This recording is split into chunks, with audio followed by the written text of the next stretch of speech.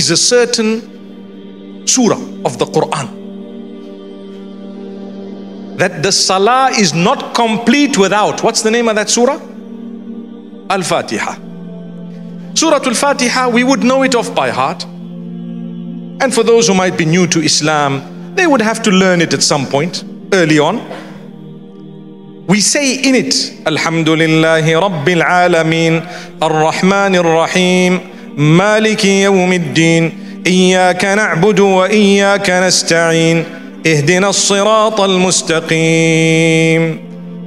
It goes on, but I just want to translate that for a reason. We say, all praise be to Allah, Lord of the worlds. We're declaring that He is the Lord of the worlds. And immediately after that we're saying, most merciful, most beneficent, most beneficent, most merciful, most merciful, most merciful. Ar-Rahman, Ar-Rahim. Two types of mercy. One is broad for everyone and everything, and the other one is a specialized one for believers. Why the mercy of Allah? There was a call to prayer where Allah promises you that He is, and we know and we believe He is greater than anything and everything we might be going through. As I just said, we believe that this call is a call to success, and at the same time Allah is telling you, no matter how down you are in the dumps, remember your faith is based on the mercy of Allah. So He has chosen the two greatest qualities of His to be those that are right at the beginning of the Quran and to be repeated every unit of prayer. Your prayer is not valid without saying, oh Allah, you are the most merciful, most forgiving, or most beneficent, because He wants to highlight that for you. He's merciful. Don't ever think I'm too far, what I've done. People will judge you. People look at you and they already think, look at this person. Don't worry. They don't know. Your relation with Allah is such that sometimes those who look pious may not actually be so behind closed doors. Right? And sometimes people who may appear that they might not be so close to a human being might be so close to Allah. You never know. So don't worry what people say. Like I said, thank Allah. He is the one who owns heaven and hell.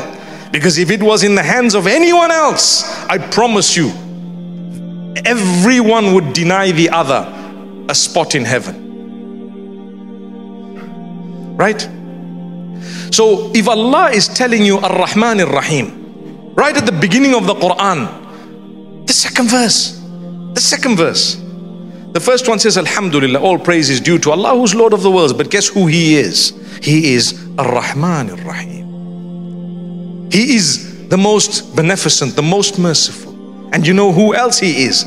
He is the owner of the day of judgment. He will judge me, not you, and not that guy, and not those people, and not the comments online, and nothing else. It's Allah who will judge me. Hence He says, Maliki Yawmiddin. He is the owner of the day when judgment shall be happening. Allahu Akbar. Don't be let down. Don't be let down by what people say. Their judgmental statements mean nothing. And that's why immediately after that we say, Iyyaka na'budu wa iyyaka nasta'een. You alone we worship, you alone we seek help from. And then we make the first supplication, Ihdina as-sirata al-mustaqim. Guide us to the straight path. Guide us to what? To the straight path. So keep calling out to Allah. Oh Allah, guide me to the straight path. Oh Allah, strengthen me to do the right thing. Even if you're weak, even if you have bad habits, even if you're addicted to something that's unacceptable in the eyes of Allah, as you're working to quit it and to leave it, keep asking Allah, oh Allah, guide me, strengthen me, protect me. Even if you just did haram, say, oh Allah, protect me from this haram. Oh Allah, take me out of it. Keep repeating it and keep trying. A day will come, you'll never regret. You will never regret. Trust me, you won't regret it. Have good company, have good friends, and inshallah see what happens. Allah subhanahu wa ta'ala is indeed most forgiving, most merciful.